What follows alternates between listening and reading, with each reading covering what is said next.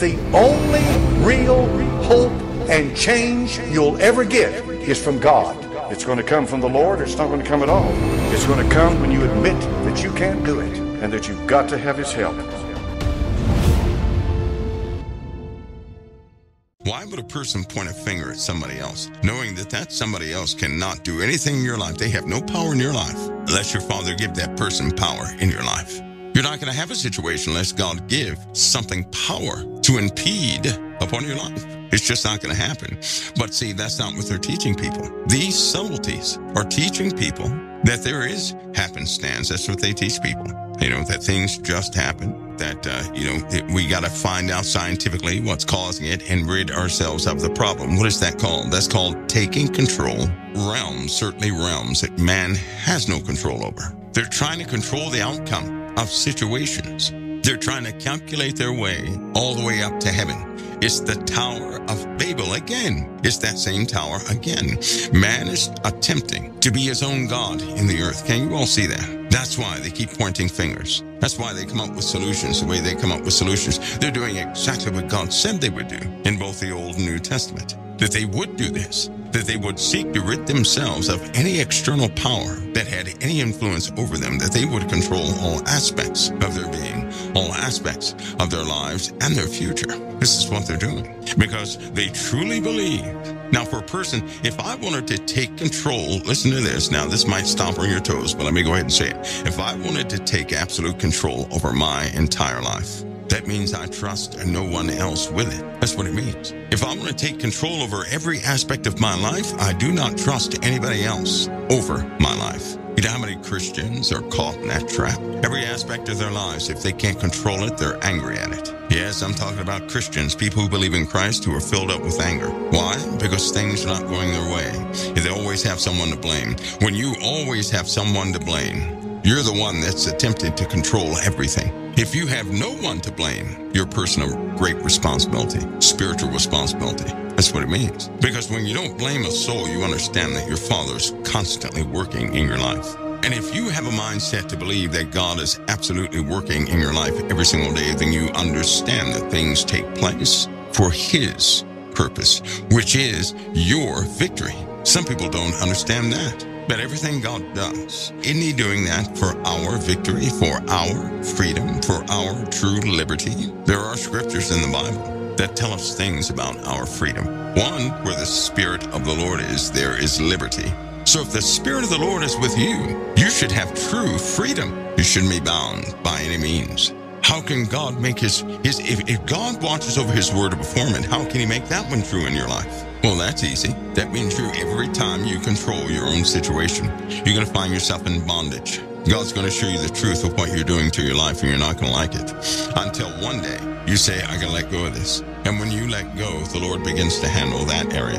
Then the weights come off of your shoulders. That process continues until one day you have the weight of nothing on your shoulders. You feel like a feather. Your face is not grumpy. All those frown lines are starting to go away. And you find true liberty on the inside. You start teaching other people, hey, joy can still be had in this world. That's when you become positive, not negative. That's when you understand there is darkness. Yes, there's darkness. But the Lord has put within us to overcome all darkness. We just have to trust the Lord's path for our life more than our own. The world teaches you to take the reins of life and force it to do your will. That's not what your Father teaches. Your Father teaches responsibility. It's a big difference. Forcing your life to be something and then being a good steward or having responsibility over things in your life, those are two different things. Your children are the Most High. That's who you are. But here's a question. Just like kids are built up to be certain people in society through their upbringings by certain families, their exposure to video games, media, movies, books, literature. The educational system is forging who they will be in the future. What are you allowing to give you your identity? Is it the world or is it your Father? Some Christians, they don't know how to fight anymore. That's why they're overtaken emotionally and compromised like that, because they don't know how to fight. They've backed away. They have allowed fear to redirect their path. It's time to have that corrected. Not by me, but by the Word. See, we can do that collectively. Collectively, we can see what the Father said collectively. Something that is effective, that's healing. Oh, by the way, you know what the Lord said? When you walk behind Him, When you truly do walk behind him, when you're submitted to him, there's nothing withheld from you. So you know what that means? That means you're healing. The brokenness some of us experience can never be resolved so long as we're on the wrong path. But everything that we require is right behind Jesus Christ as we follow him. To follow the Lord, to eat is not following him. That's not what that is. Let me give you guys an example of if a child has cookies in his hand, he's walking through the woods, and a wolf is to his left and to his right because they smell the cookies. What is that wolf doing? What are those wolves doing? They're stalking, aren't they? They're looking for something to eat, and so they stalk their prey to get what's left over, potentially to get it. Well, we don't stalk the Lord. The Lord said, come follow me, not stalk me. So we're not following him to pick up the breadcrumbs he's dropping. Even though there's scriptures in the Bible that explain a very needy situation. It's actually a scripture blessing, but that's not what we are. We're sent here to follow Jesus, not to stalk him, not to continually watch him to see what we can get out of him. Nope, that's not following Christ. That's stalking Christ. That's not what we're doing. We are to follow him. So if a crumb falls, we're still following him. He just dropped a crumb, well, we will too. Then those who only know how to stalk may eat. How about that? But you're not here to eat breadcrumbs. I think you've gone beyond that part. Jesus told those people, he said, listen, you're following me because I've fed you. And he told them, my meat is to do the will of God. So in other words, he said, you're doing what you're doing. You're following me because I fed your bellies, because you saw this miracle and you benefited from that miracle. That's why you follow me. But Jesus said, I'm following my Father because it feeds me to do the will of the living God. And that's so powerful to me. That's very powerful to me, because people are taught to have folks in their lives that are beneficial to them, of which I do personally stand against all. I will not be around a person to feed off their influence like a leech, like a tick. Not doing that. To feed off somebody's influence. You know how the world will say, well, you got to surround yourself with successful people. Wrong. Isaiah was not surrounded by successful people.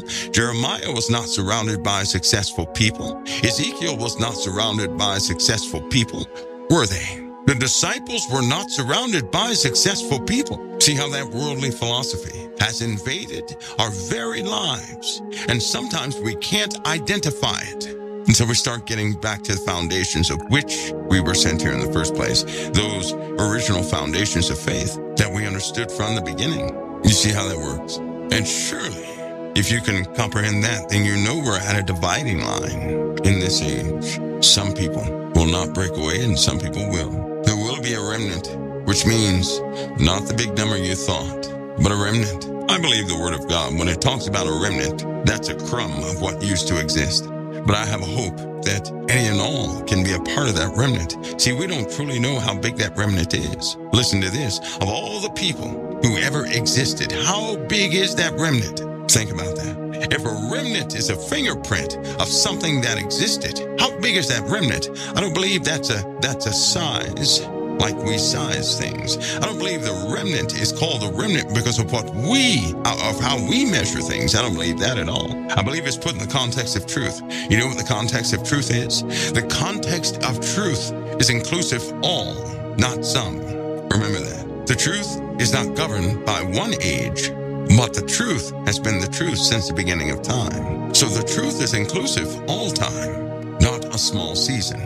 And all too often we look at things from a seasonal point of view. Well, that's not truth. Genetically, you have a lineage. You have a lineage in your flesh. Now, I just said the worst enemy I ever met was my own flesh. I'm the worst guy I know. You're not going to be worse than the person in me. I can point at no other. Jeffrey Dahmer was a lamb compared to me. How about that? My flesh, the old man. I'm not that old man no more. It's not who I am. And it doesn't matter, right? See, here's me. If a person murders a person, right, that's pretty bad. If another person murders a dog, that's murder. It's still murder. So a murderer is a murderer, correct? Now, if a thief stole a piece of candy and another thief robbed an entire bank, a thief is a thief, correct? If I stomped on a bug because I wanted to stomp on a bug, that's murder. Seems trivial. That's what you think. It sounds trivial until that type attitude stays within you, and then you kill a dog for just killing a dog. You go out hunting just to destroy. That's murder. Because God created all things for a purpose. Who am I to go out there and just kill something just to hone and sharpen my skills? That's murder. Now, don't feel bad, hunters. If you're a hunter out there, then you're a hunter. Hopefully you hunt out of necessity. To keep that skill set, it's a very important skill set. And in order for us to eat, something has to die. It is not attractive, but that's the way it is. But to just kill something just to kill it, I knew guys like that on the battlefield. They were in love with killing. Murderers. That's what they were. That's not patriotic. That's a murderer. That's somebody who can easily wipe out mankind. All you have to do is give mankind a title, and then somebody else will agree to wipe them all out. That's murder. So anyway, these things are in the flesh. Here's what you may not know. Genetically, you struggle with things of your people who came before you. Their genetics, let's call that a generational curse. Their genetics, all these evil things that they housed in their flesh, you now deal with. Your flesh is not broken, which is why you have to die to your flesh daily. If the flesh could be broken, we would not have to die to the flesh daily. If the flesh could be broken, the spirit and the flesh would not war against each other all the time. The flesh cannot be broken. It's bound to the earth. It can go no further than the earth. So your container is bad unless you subdue it. How about that? Does that make sense? And some of the cravings that you get within yourselves come from your own bloodline. Now, you may not know what your bloodline is, and it's all mixed up today. The bloodlines of today are so mixed up, people don't know who they are. But a lot of people struggle with that. They struggle with these ideologies. They struggle with things that are in them. They don't understand why they have a craving for this thing, why they have a craving for that thing. It's kind of like the nations, especially since the time of nation, who was it? Japheth and Shem and Ham. Ham, a lot of nations came from Ham. From Ham came Babylon. Babylon came in the time of Akkad, the Akkadian kingdom. Nineveh was in that same group. In fact, Babylon, Nineveh, the Akkadian culture and all these cultures, they have the same teachings. They also have the same murders. It's strange. They have the same crimes against them, you could say. And from that gave birth to Rezin and Kala and Rehoboth. All these.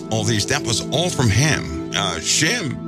What did he have? He had some of those opposing kingdoms. Meshach, Gether, Uz, Hall, all these different kingdoms came from him. Now, but each one of these individuals gave birth to a nation. The nation was comprised of people who had a certain attitude about things. You may not know this today, but if you're familiar with the cultures of these kingdoms and the lineage of cultures, the same appetite these cultures had, people have in them today, and they don't even understand it. You may not understand why a specific thing gets on your nerves, but it's not from your spirit. When something gets to you and it causes you to be emotionally compromised, it's coming from the flesh. It's coming from one of these kingdoms. It's coming from your bloodline of the flesh, which is why it's very important that you, the spirit, what I'm talking to right now, you, the spirit, you be in control of your container, because your container has an appetite. You cannot do anything against that appetite except die to that appetite. You have to die to that appetite. This is going to sound strange, but there was a racist individual, well, a few racist individuals that I have talked to. I've talked to racists of just about every single culture, and I've talked to these guys. In them, some are taught racism, some are not taught racism. Some actually feel that they're being unjustly shoved aside. Now, at their core, at the core of some of these people, by way of the flesh, they have an appetite to survive. It's like this strong, instinctive thing in their flesh where they want to survive. And so they're pointing a finger at everything that would ever go against them. Right? Anger is always a part of it. It is. But not the anger that's expressed by those who become mouthpieces. Those who become mouthpieces are doing what they do because they believe in somebody else. I'm not talking about those who believe in somebody else who is racist, and therefore they are racist. I'm talking about the original ones who actually had some sort of philosophy in them. And it's not that they would destroy every race around them. No, that's not what it is. They felt like they were being pushed out. Then you bring this thing down to a common, that common itch, right? That common ideology. And it is that in the flesh by itself is a survivalist. It does everything it must do to survive. Sometimes that's complicated, sometimes not so complicated. But it does what it does to survive. And you're in your individual lives. You began in this world by attempting to survive. Many of you lied, you stole, you did this, that, and the other to survive. Did you notice? But because you're called by God, I can also say something else. You took no joy in the sinful things that you did for real. I'm not talking about going to a party and getting drunk. That's not what I'm talking about. Anytime you sinned against somebody else, you took no pride in it. You did what you did to survive. And for the most part, you guys sin against yourselves more than anybody else. And what I'm saying is that when you lied to cover yourself, right? You did more things against yourself, keeping other people clean of your crimes, basically. But what you did against yourself to survive. It goes back to that common ideology. Now, when you go back to genealogies, some people have this in them so strong that they just committed sabotage of their lives. If not for Christ, we would be given over to the survivalists' genetics of our flesh. This world would tear itself to pieces, which is why the end times, when they finally when they don't want Christ in their knowledge, they don't retain God in their knowledge at any degree. That's why everything is so archaic. Can you see that? Because left unchecked, without you in the way, you may not know this, but you could be the only believer in your community. You can also be the only reason that community has not self-destructed. You may not even know that. You represent something very real, something of which you feel the conflict of it every single day, that war that goes on inside yourselves. Now, many of you have been stuck stagnant in this war by way of your mind.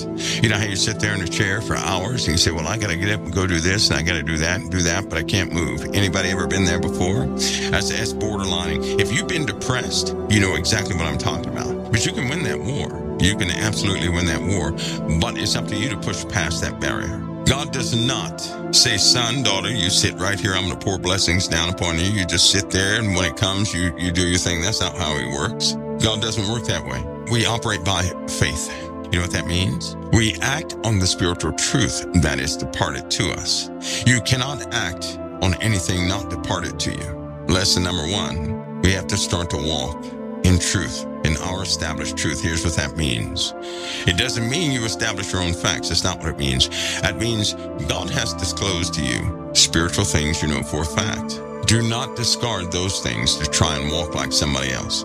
Don't do it. See, that's where a lot of people make a mistake.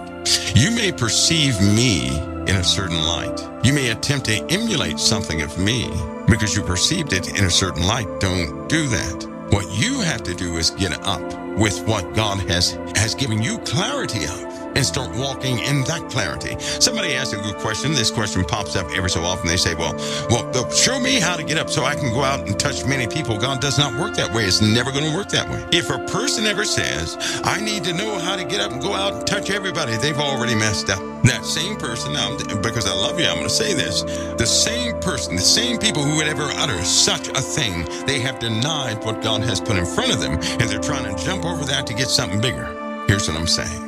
With every call, with all of our collective callings, God qualifies that call. Within us, whom he called, he also qualified. Which means if you're truly called to go out there into the world, you're not going to mess everything up because you're going to have pre-qualifications. And what are those pre-qualifications? Well, your sinful life was one of them because you had to meet the devil himself. You had to meet darkness. But the other part is this. Some of you have a heart for other folks. You do. You say, I want to go out there and help people. But you will not help those who are right there in your face. And I'll tell you something. Until you face that, you're not going to be given the anointing to go any further, because God must trust you with the small things first. In fact, one of his principles was this. He will he'll give you these small things to see what you will do with them. If you can be responsible in the small things, faithful in the small things, he'll make you ruler over much. Isn't that one of his principles? But what if he cannot trust us with the small things? For example, some of you have incredible ministries inside of you, and it's not too late. You really do. You have incredible ministries inside of you. But how can God trust you with a bunch of his children out there? He's ready to call to you. If you fail to depart the word to the one in front of you, and believe me, that one in front of you, that one that's constantly in your life, the one you're working with that's impossible, the one where you start speaking this, I want to hear a word you have to say, and then you give up throwing the towel, how can he trust you to go against Satan at a greater level when you can't overcome the devil right in front of your face? You got to overcome the devil in front of your face. But here's how he gets you. A lot of people, when he's right there in front of you, your issue, your circumstance is right there in front of you. Don't jump over it.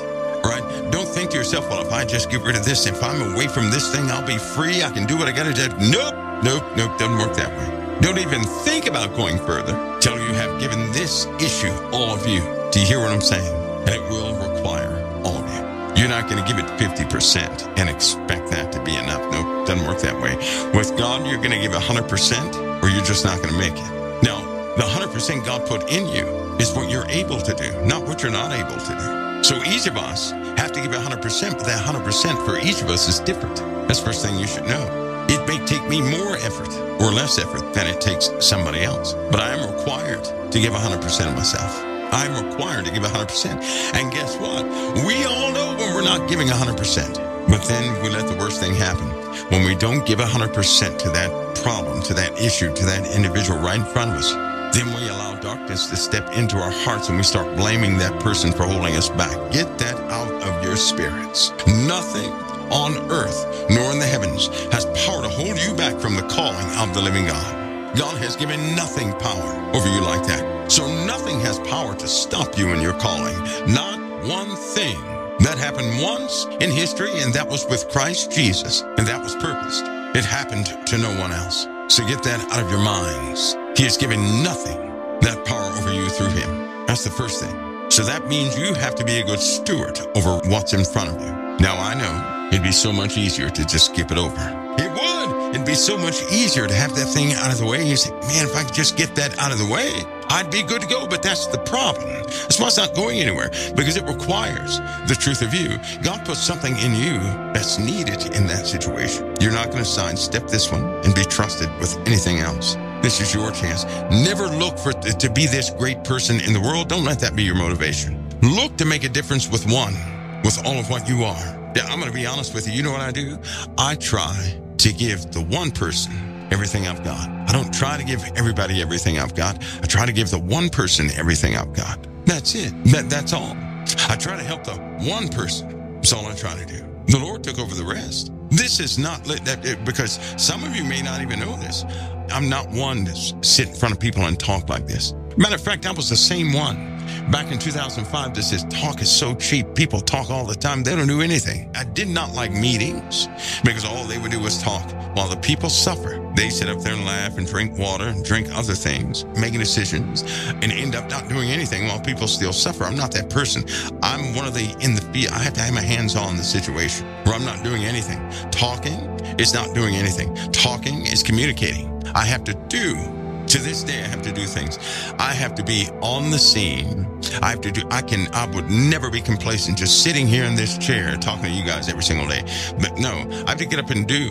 I have to be in the middle of things to assist. It's like thinking about a person hungry. How could someone just think about another person being hungry and not give up and give that person their all?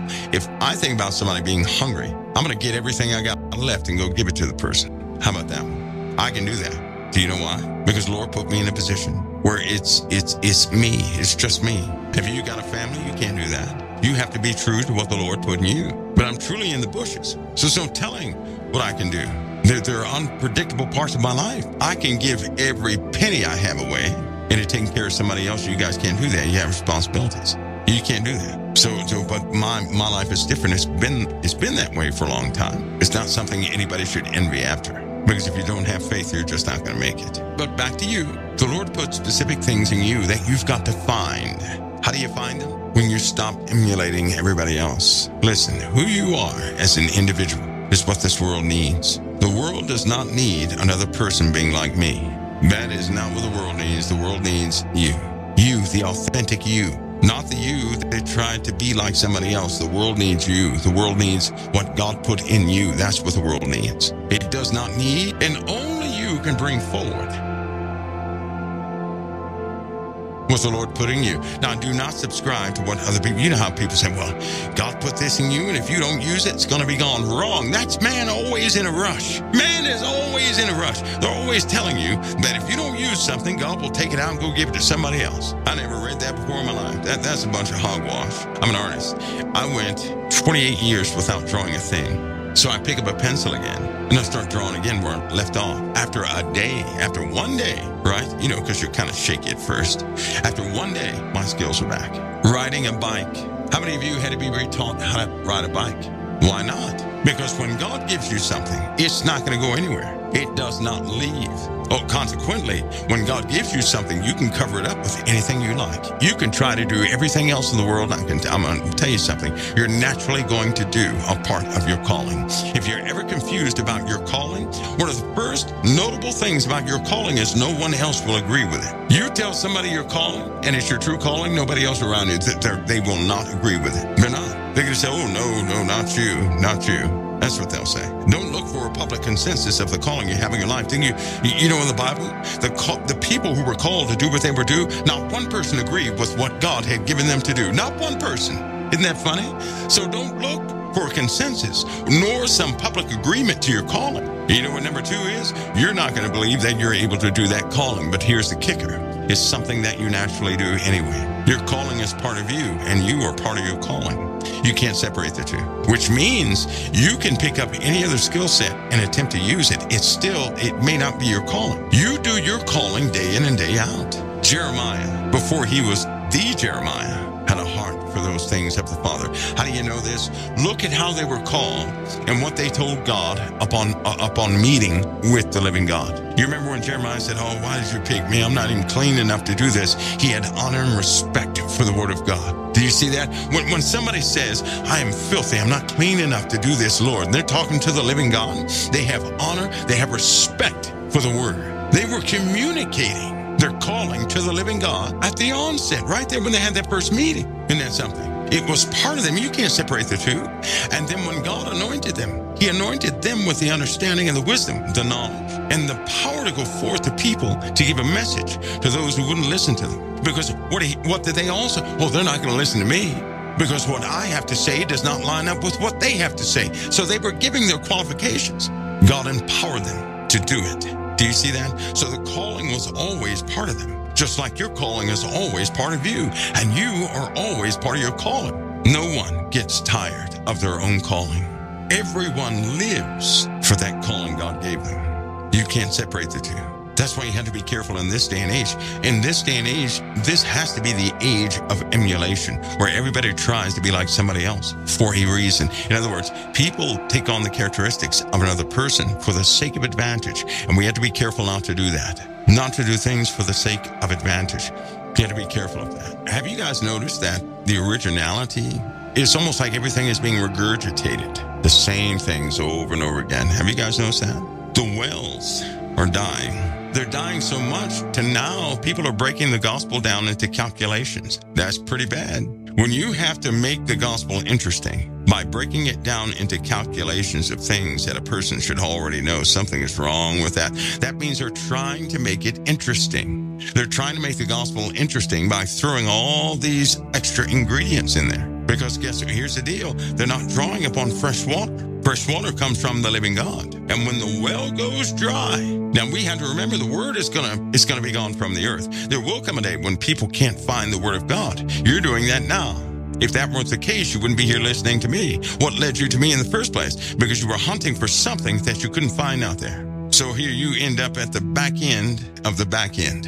Maybe the Lord set COT up as the last net when nothing else works. The absolute last resort is part of us or something. But here we are. I'm not exactly in line. I don't go with the flow of everybody. Have you noticed? I just don't go with the flow because I want the truth. If it's one thing I want, it's the truth. I do not want another story. I want the truth. And when the Lord said we can have the truth, then I'll accept nothing but that. I need that truth. Don't give me a bunch of good-looking stuff that does not work and expect me to live by that. Nope. I want the truth. That's what I want. The truth.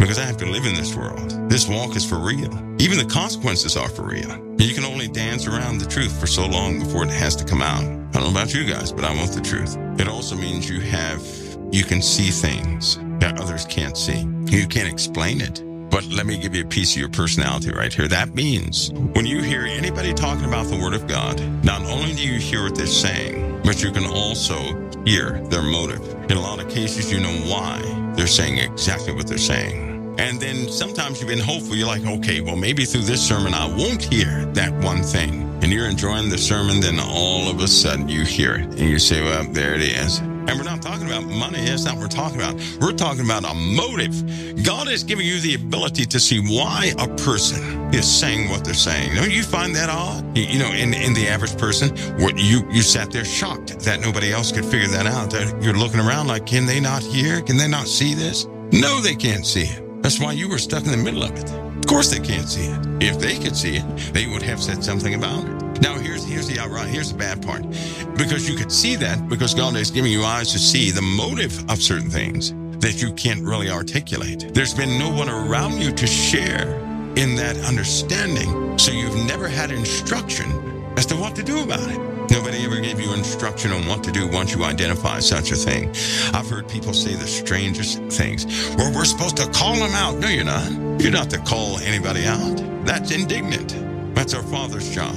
Remember, the Father unzips all of us to show everybody exactly what we are. That's not our job. That's God's job.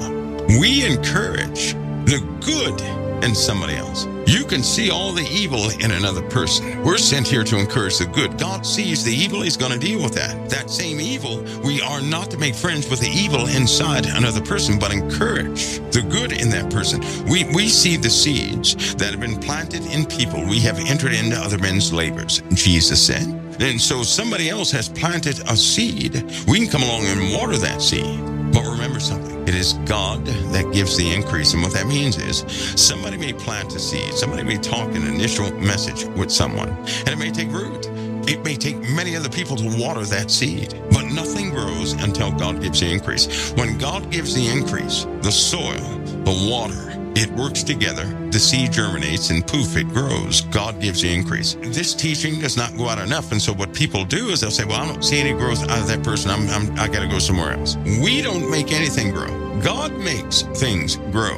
We may plant a seed. We may come along and water a seed that's been planted. It is God Almighty that gives the increase. He determines when something takes off and when it does not. So just like in a field, a farmer can plant a seed. He's still going to need the elements to align with his planting in order for that thing to grow. You plant a seed and water it, then all of a sudden temperatures drop to 10 degrees. You're not going to have a crop.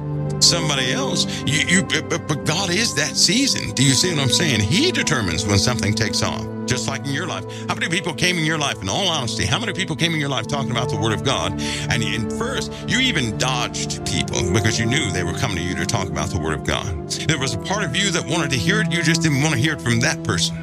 And then at certain times, you had to get away from the whole thing because you were thinking about weird stuff.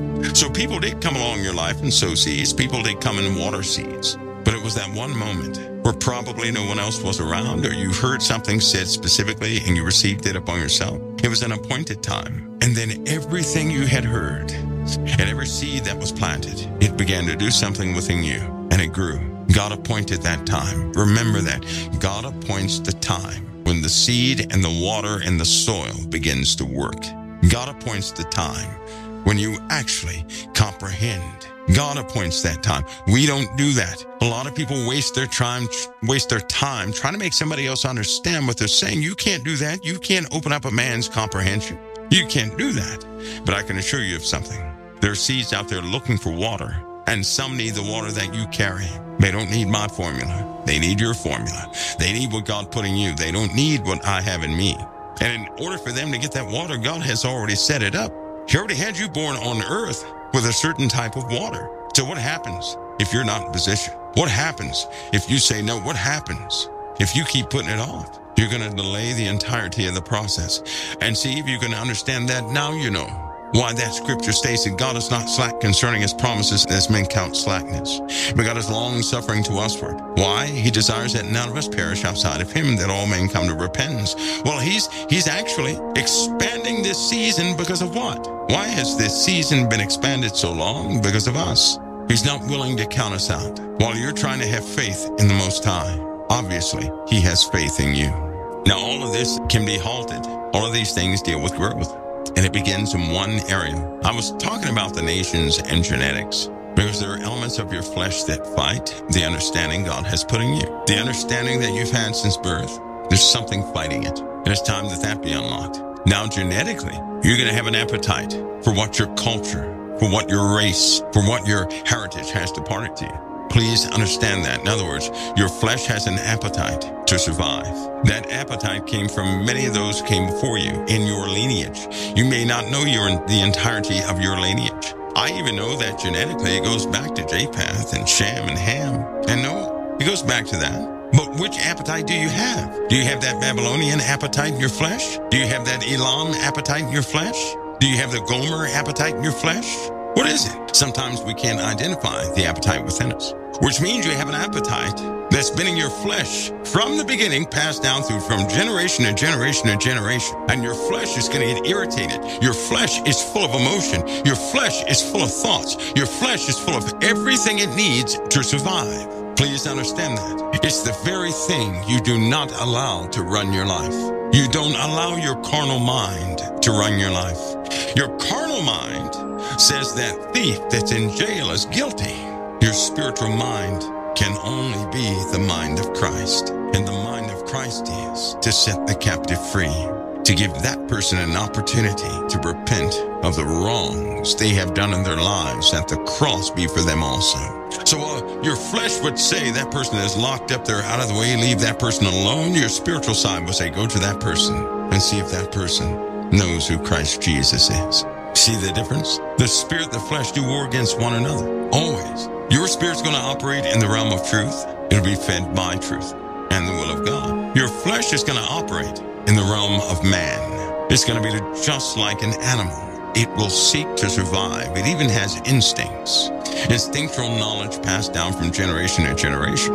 If you act on your flesh, you're acting on the animal in the earth, which will kill something to free itself, which will maim something to free itself. Your flesh will always leave a trail of casualties. Your spirit, a trail of blessings. In the Bible, it teaches us to die to the flesh daily. You know what that is? That is not to act on these things of the flesh every single day. So you have to start there. But you'll have no power over your flesh unless you do one thing. It starts here. Your flesh has accused people in your life. Your flesh is the one that points fingers at everybody. Now listen to me, this is very important. I know you have someone in your life you blame. You don't need to name that person here. You don't need to corroborate what I'm saying. But there's someone in your life that you blame that sent your life off course. I know you have that person in your life. That person was never the cause of your problem. That person put into your life. You know that person is screaming out for help and they don't know how to receive it. That person is not a person who should ever be a target of your blame. You don't have to be around the person or anything else, but you must forgive that person. When your life goes off the rails like these trains, now you watch all these derailments that we have, although I believe part of that is sabotage through neglected maintenance and other reasons. I believe it's going to reflect upon the nature of things that are coming right now. Many things are going to be derailed. Many plans are not going to work out right. Confusion is really about to settle itself into many people's hearts spiritually. In fact, I believe that everything we see in the natural will equate to some sort. It gives a foreshadowing of some sort of spiritual declaration that always takes place if we would only pay attention and realize our Father is a Father of purpose, especially when it comes to you. Satan would have you blame someone because so long as you blame a person, you're not fighting the true cause of your issue. You blame a person, you're doing the opposite of what God said to do, and you're not in the fight. Your attacks are supernatural, coordinated. Never, ever forget that. Start looking beyond the person into the causes that made that person do that. What spirit is operating that's trying to get to you? By the way, that's a blessing. If a spirit is trying to get to you, that's a blessing. If Satan already had you, there'd be no need for him to assault you. He will often try to get to you to stop you from getting around other people. He'll also go to other people to stop them from listening to you. It's time to set that straight. This begins in the realm of forgiveness. Now listen to me. When you forgive is not to simply sit there and say, well, I forgive that person. That's not forgiveness. Forgiveness is of your spirit. Can the flesh forgive someone? No. The flesh will do everything for itself. If we die to our flesh daily, your flesh is not going to account too much for righteousness. But you, the spirit, are to have dominion over your flesh, first and foremost. So when your flesh seeks to accuse someone by way of your carnal mind, you've got to put it down. That's when you put things in perspective. The same one you're putting down by way of your mind, no matter what they have done, the same one you remember that Jesus died for them too. Now, your flesh may say, well, they reject the cross because they keep doing what they're doing. And then that's when you come to that realization, well, guess what? When I knew about Christ, I still did wrong. So in a way, I rejected him too, but thank God he forgave me over and over and over again. So you had to be truthful. When you do this, you know what happens? When you start forgiving, I'll say this, Satan cannot operate within an environment of forgiveness and unconditional love. He cannot operate in that environment. He can't do it. Where you stand forgive, there is no accusation. If you even stand ready to forgive someone because of your unconditional love, he can't accuse. His accusations won't stick, and you will dethrone him from your life. When you do this, your situation begins to change immediately. Hope you know that. I've learned something in my life that when your situation changes abruptly, Satan was surely behind it. When you start to forgive everybody in your life, to do that means you're about to move on. You are not to be in the earth, but just a side note, you're not to be in the earth powerless, where you can't heal anybody, where you're around those who don't even believe in that anymore. You're not to be that person. That's not to be you. But you've got to dethrone Satan. He's already been booted out of heaven. He can't accuse anybody because of Christ. Accusations do not work in the presence of the Lamb. Because of the cross, he cannot accuse you. Well, guess what? You need to establish that in your homes. Kick him right out of your environment by saying, no, Christ died for the very ones you would dare accuse of anything. So that's when you have the gospel on your mind. So forgiveness is key. Nothing will unlock itself unless you forgive, because the Bible is clear. If you don't forgive, your Father in heaven will not forgive you. And how many people have gone years and they have not forgiven certain people in their lives? I'll tell you right now, God has not forgiven them of one thing. Everything they have done is on their heads. He does not want you to die in that state, because if you fail to forgive, you deny the cross in view of men. And Jesus said if you do that, he'll deny you in view of the angels. And I hope you know that's connected to judgment. And you will not make it. You will not step foot to the kingdom of God. Well, see, that's bad. Because if you will not step foot into the kingdom of God, you can't exercise the power of the kingdom here on this earth. And you're powerless. Do you see that? So if you fail to forgive, you're going to have mishap after mishap after mishap. And how many people are tired of mishaps? You know, when you got something figured out, then all of a sudden you get your finances figured out. You say, yes, I'm level now. I can do this. And somebody goes to the hospital. Another bill. You get that taken care of, and then something happens somewhere else. And it always happens that way. How many people you have issues like that in your life? I would say a lot have those issues, because God made a declaration. He said it would be as though you put your money in your purse, but it's a hole in your purse. In other words, wherever you're putting that money, a situation will always form to take that money from you. And you guys know that as soon as you get where you need to be, something always happens to take what you have. If you want that situation gone, you've got to not align yourself with those who are living in that cursed way of life. Don't live in that cursed way of life. I can absolutely tell you right now, I know you guys don't understand. Most people don't even know what my finances are. But I'll tell you this. I'm living by faith 100%. Do you know that? That's a fact. I said nothing is guaranteed to me. My life is not how it used to be, but I'm called upon often. How would you like to be called upon, right? You're not getting, listen, you're being called upon, and then let's see, after you're called upon, maybe 8 months later, you'll see a check from that. How would you like that? How would you like to forego your own retirement? You know, I had to get rid of my retirement. I did. I'm dead serious about my walk with the Lord, and retirement was not part of that, because I would have to operate under terms of which they said I can't do that. You didn't know that, did you? That means I don't have retirement. I surrendered my own retirement. You guys don't have to do that. I'm called a very different way. What I'm doing for real. It may not be real to everybody, but it's real to me. I'm in it 100%. Faith is everything to me, and I live by faith. Without the Lord, I would not survive. But I don't think about survival ever. Do you know that? Sometimes, because things are not like they used to be. I'm not making $22,000 a month, right? That's not what I'm making. Can you imagine making $22,000 a month? You don't have too much to deal with, right? You know, everything has changed since then. And I'm still on call by the same people who severed retirement, severed this and severed that. Now when they need you, no other choice but to call upon you. Isn't that funny? That's funny. That's real funny, because that doesn't happen. They've already tried. Well, they've tried so many tricks. It's just not working. But I know why the Lord did what he did. I know I operate by convictions for real. I know the penalties involved in such things. The greater penalty to me would be to not operate by what I believe is true. You guys understand that? I have to operate based on those convictions I really have. I will not sit here and profess something to anybody, and I don't believe it myself. You better believe if I profess something, it's absolutely real to me.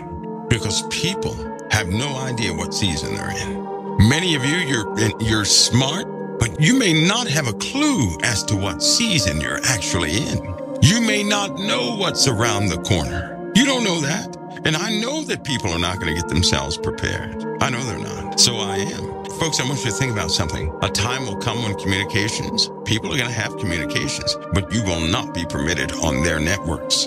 That has to be circumvented. Everything you know is going to change. And so here in this place, see, I want the real word, not some mythical word. I want the real word, not a mythical word. I cannot do the mythical word. People who have a mythical word are grumpy. God did not say that his children would be grumpy during the end of days. That's not what he said. Sometimes they would be a little frightened. But he told us to stay the course, to have no fear. He said, lift up your heads. He said, look up and lift up your heads. When you begin to see these things, look up and lift up your heads. That means you're not walking with your head down. You're walking differently than everybody else. You're walking with hope, not in defeat. Well, the only way that's going to be real to you is if you act upon your real faith. If you have a backup plan, how then are you walking by faith? See, with me, it's all or nothing. If faith fails, I am doomed. Do you know that? Because I believe in my Lord that way. I do not have a backup plan. Hope you guys get that, right? Because I'm telling you something. God has designated you to walk much stronger than I. I'm starting a fire.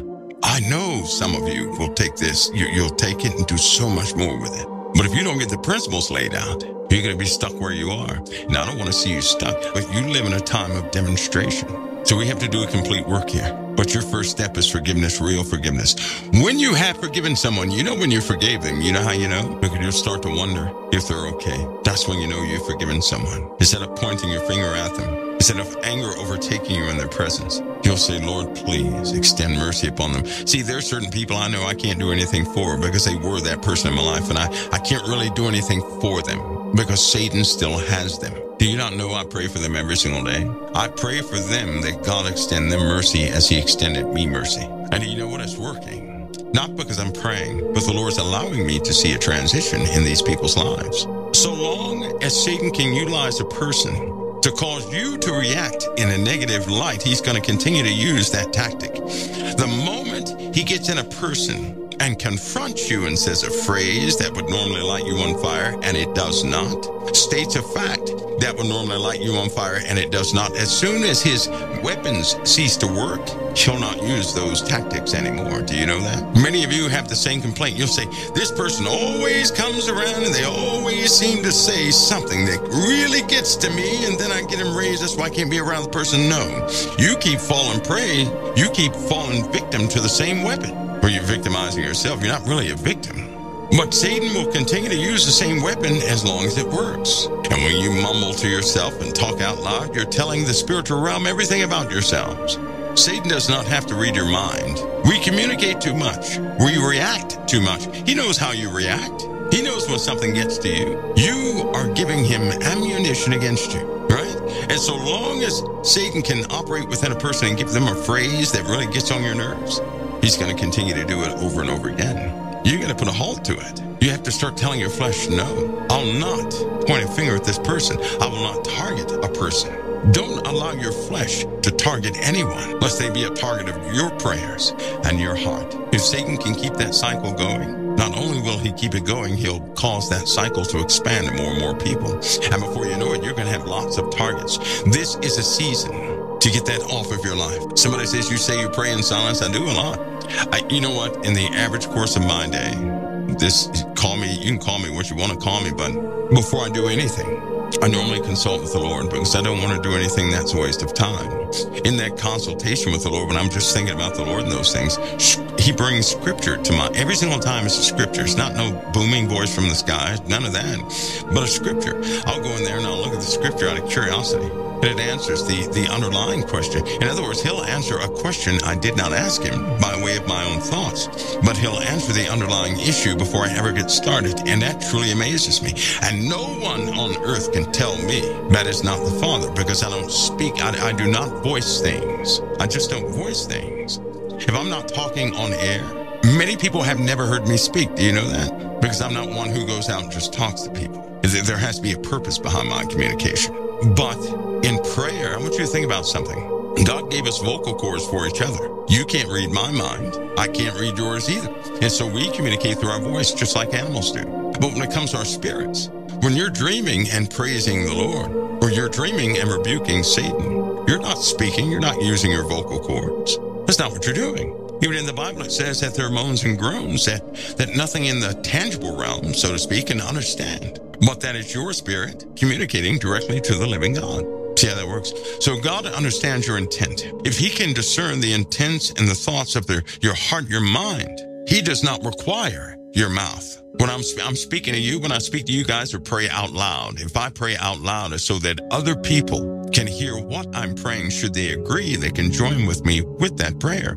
When I'm by myself, I'm very silent always. And that, I know that's contrary to what a lot of people believe, but God purposed everything. God does not require the body to communicate with us. When he brought people up by the Spirit into the heavens, they weren't in the flesh when they went there. They were in the Spirit. I will never equate the living God to a human being where he requires the same things we do. That's just like, I do not need to repeat anything to the living God. He does not have a hearing aid. He heard it the first time.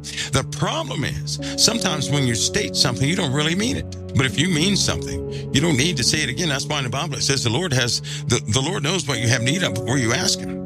He already knows. That's why I've not ever prayed for myself. I don't pray for myself, say, Lord, I need so-and-so and I need this, because I trust the Lord to give me, according to his raising of me, what I need. So I pray for you guys. I pray for other folks. I don't need to pray for myself because the Lord he already knows what I need. So why would I tell him again? I believe he already knows. So I don't do that, but I will pray for other people. Again, when I use my voice, it's so that other people can hear what I'm praying about. Or there have been occasions I was scared to death when I confronted certain things, and I was really loud then. That was in my early days out of fear. I was super loud, praying out loud because I was scared to death. That's the truth. Other than that, it's a lot of silence. It really is. But folks, again, what happens when you forgive and you release other people? You know what happens? Do you know what happens when you actually forgive and you release other people? Not only are you obedient, but there are no repercussions to your own deeds in this earth. See, a lot of people, they sow things that they have forgotten about because they fail to forgive. And if they fail to forgive, then their Father has not forgiven them. And if he did not forgive you, you're going to reap what you sow. The truth is, if we were to reap everything we sowed, we'd be dead. If you forgive, then you're actually upholding the sacrifice of Jesus Christ in honor of his gospel he has already established. That's called obedience. And when you are obedient to the Lord, you're automatically under his blessing, not under his curses. In Isaiah, we know that the earth is cursed because of people's iniquity. We know that those who practice iniquity are already cursed. Right? You don't want to be under that curse. You don't want to be the one where your everything escapes you, where you're barely making it. You don't want to be one of those individuals. You don't want to be that. It starts with forgiveness. Because if you don't forgive, everything else you do is void. It doesn't mean anything. It's going to be powerless. God cannot truly bless you. He can have mercy on you. He has mercy on all of us. But how can he bless you if you deny his son's cross to somebody else? Because if we don't forgive someone, what we're actually saying is the cross should not be for them. If we don't have a heart to forgive someone, then we're denying the cross for that person. Then we're saying the sin outweighs the sacrifice of Christ. They don't deserve it. That's what we're saying. To deny the cross for somebody else is to have denied it for yourself, and you're in danger. And Satan would just love for you to continue not forgiving people, trying to make your life seem like you're going to make it anyway. Don't fall for that. Because when the dangers come, you don't want the mercy you have sown to be revoked. And you have to reap that death you have hoped upon somebody else. To deny the cross in somebody's life is to be complicit with that person's death. Don't let that be you. A lot of people ask, well, what do I need to protect my family? You're going to need the Lord's hand over your family. But if you fail to forgive, denying the cross in somebody else's life, and you really do agree that they deserve death, death will come for you. The very thing you hope on another, you will have yourselves. Let no one tell you that it takes a long time to forgive someone. That's a lie. Forgiveness is a decision of the heart. That's what forgiveness is. What initializes forgiveness is to drop your accusations. You can't allow Satan to target a person, to have you target a person, make them responsible for anything that you think failed in your life. Because if you're a Christian, you have no failures in your life. Everything that took place was purposed. So by you pointing to somebody else saying they're the reason you did not get this or that, you're lying to yourselves. You're also saying they've stopped the work of God. No one has power to do that. You know who has power to stop the work of God in my life? Me. Nobody else has that power. You, the same thing. You have power to stop the work of God in your own life. You don't have power to stop the work of God in somebody else's life. It's like a lot of people, they hear that scripture and there's life and death in the power of the tongue, right? I'm paraphrasing.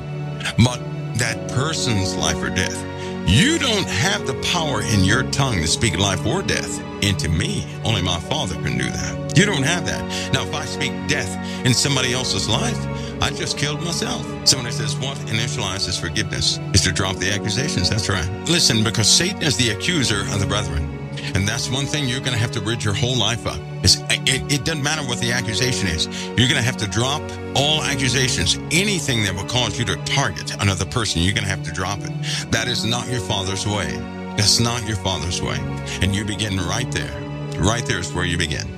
That's where it starts. When you truly take a step to do this, I'm telling you, your life is going to begin to change. Now, let me give you a warning so that you understand. And the warning is this: darkness does not like to give up its real estate. Someone is going to talk to you about forgiveness and how you should not forgive, how somebody deserves something. Hope you're listening to me.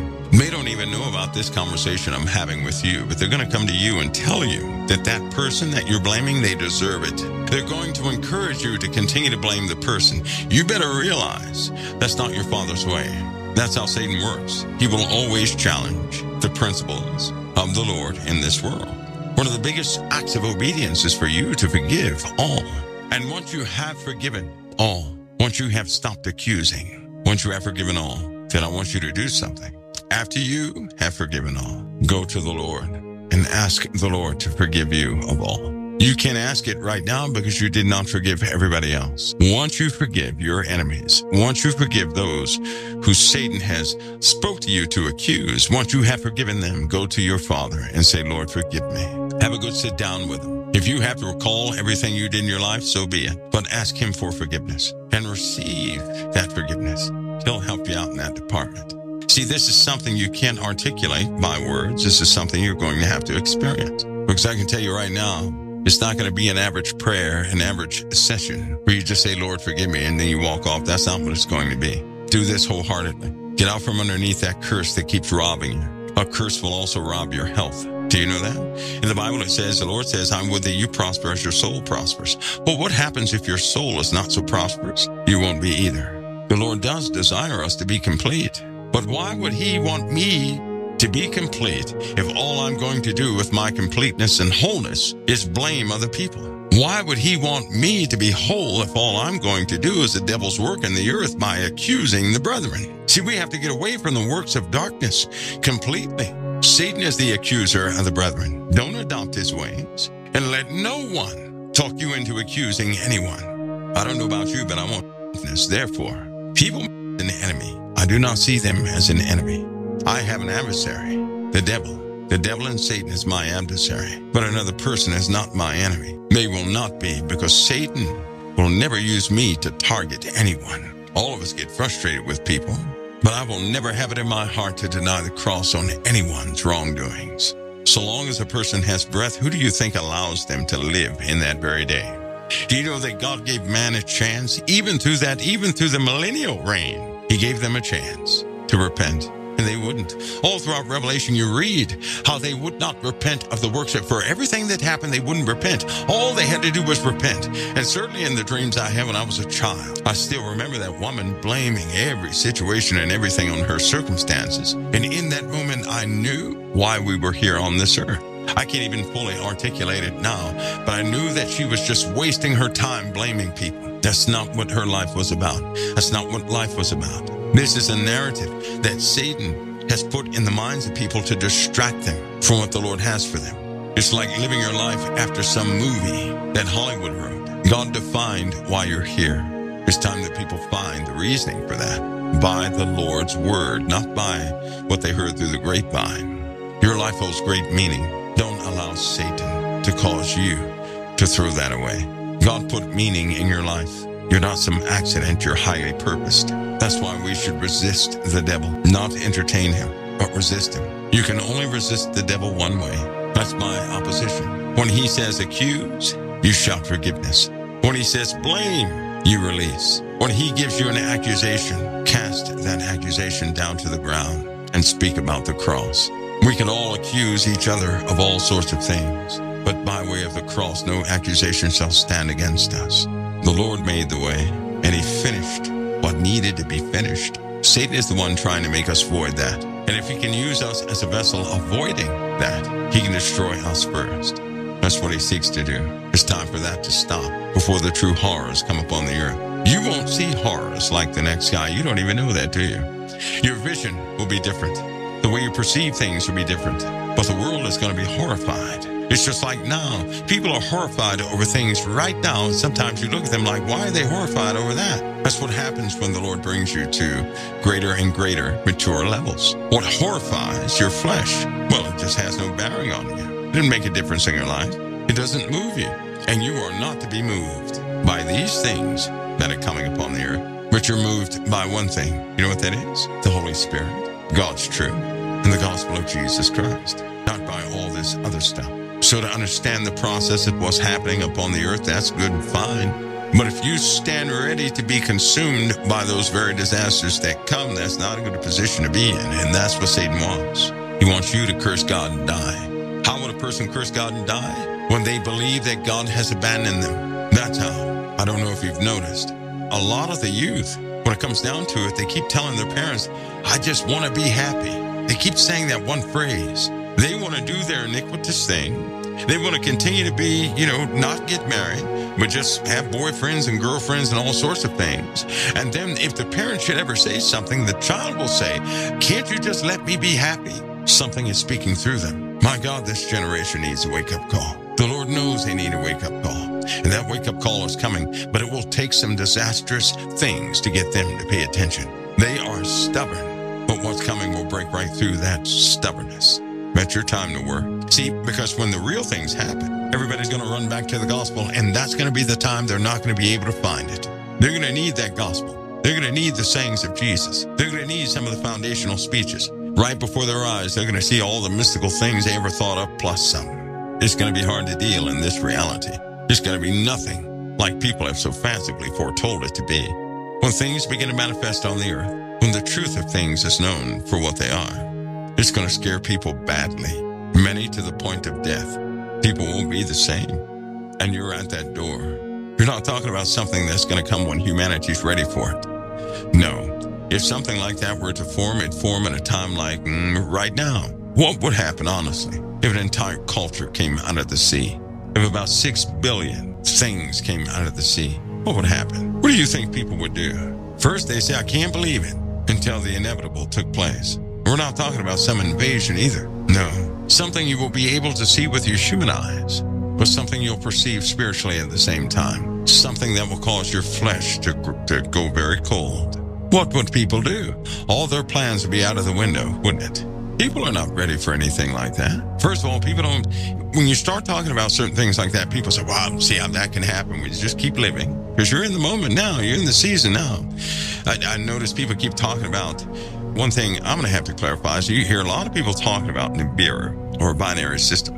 What they have forgotten is life forms come back on that system to this one. They've forgotten about that one. Like locusts. What about gates? You guys heard about little movies like Stargates and things. Do you know Stargate was made after something very real? But it does not look anything like the movie Stargate. It doesn't even operate like that thing, Stargate. But something like locusts are going to pour out of it. And that's no joke. See, are people ready for that? Because that's almost like, it'll kind of be like sci-fi is coming to fruition. There are things in the earth right now that if a person could see them, they would pray every day that they never wake up. There are things so bad that you can see with your eye that you'll ask the Father to destroy you and your family after seeing it. People have done that. There are truths out there so terrible, you'd go insane after hearing it. There's no way you could live a normal life again. And once you're no longer innocent concerning things, there's no going back. Your Father has been very protective over you. Certain things you have not been exposed to because you're not ready to be exposed to them. What the world will soon face, they will not be able to handle. They will not be able to fight. They will lose big time. And you are not to be in the final throes of that battle. Because man cannot see it, it's not inclusive with their end of time paradigm because they haven't seen it. For those who have, they have no idea how to tell a soul. That's how bad it is. You just can't run up and tell somebody anything like that. But the sad part is they're going to encounter it. And in those days, you're going to find out who people actually are. All the stops are going to be pulled down at that point. And those who will seek to survive will do everything to survive. Those who truly love the Lord will bow to the Lord during those days. They will depend upon Him. But the truth of humanity will be known for what they really are. We have time to prepare before those days. A little time, anyway. Oh, need I remind you before I go that you already knew things would be different when you got older. You already knew that. Nobody had to tell you that. You're just looking now. You're looking to see exactly when that's going to take place. Let me give you some advice. Understand that right now, many things are in operation right now, but God has not given anything power to fully manifest yet. The foreshadowing has already begun. One day, the partition will be taken down. The protection order, you could say. See, humanity has a protective order. Nothing is to harm humanity from certain places yet. That's going to be dissolved. Things have become very real. And in that moment, if you don't have faith, you don't have anything. If you don't trust in your Lord and Savior, you have no defense. And if you ever wondered why you had to have those spiritual experiences, that was to arm you with something very true. You can't exactly go to a school and learn what you've been learning. Some of you who've had these spiritual encounters, you know how powerless you can become. You know how fearful it can be. You also know that when left alone and then faced with it again, that all that fear comes back. That in order to handle a situation like that, you must be truly prepared for it, in truth. Now the whole world is about to face that. That's part of the reason why men's hearts are going to fail them for fear, for looking after those things which are coming upon the earth. See, because some people know the truth, and that truth is not what they want anybody to ever have to. Even the evil people don't want people to face that. How about that? Season of discovery must come, and it begins with the house of God. And that's been happening. Once the children are secure, the world will experience the rest. But the Lord wants you in position first. So haven't you noticed He's been speeding up what you've been exposed to? All situations have been sped up to a degree so that you become immune to all the nuances of life itself, that you're truly founded in faith. And haven't you noticed that the Lord is requiring us to stand on our faith to make it in any given situation? Haven't you noticed that? Because He desires us to have experience with deliverance. He does not want us ignorant concerning His deliverance and His salvation of us. Those things should be very real. So real that you should be able to walk out in the midst of anything that you see, trusting in the Lord, just like Psalm 91. Right? You should be able to behold it, but understand that it will not come near you. But you have to be confident in that saying. And the only way to be confident is that you do everything you can do in line with the truth that God has given you. You have to actually exercise the righteousness God put in you. Because if you can ever stand there and say, well, I didn't do this right, so maybe it'll get to me, then you know better. Don't stand like that. Don't have something undone and leave it undone. Don't do that. Stop leaving things undone. That's something all of us can help each other with. The Bible says, having done all of what you can do to stand therefore. Because if you do everything that God has given you the wisdom to do, you can't go wrong. The problem is, God has given us understanding and wisdom to do things, and we have not done them. And we all know that. Well, I'm telling you again, it's time to do those things God has given us the understanding to do, the wisdom to do, and the calling to do. It's time for us to do those things that if any even time come, we can stand in our faith, having no evil conscience, but having a good conscience towards what we have done in obedience to the living God. We do not need to stand thinking, well, I left this undone. I knew I shouldn't have relaxed. No, don't do that. Take this season. Do everything you can do. Do it in honesty. Do it uprightly. Do all of what the Lord has given you understanding to do. Experience his deliverance. Experience his keeping. Experience the strength he'll depart to you. Know those things for real. Those are things you can have right that you can know for real, that you can have absolute confidence in. So that when the time comes, you'll already know, I've done everything the Lord has given me to do. And instead of crouching down into a corner in great fear, you'll praise his holy name, even in the middle of a storm.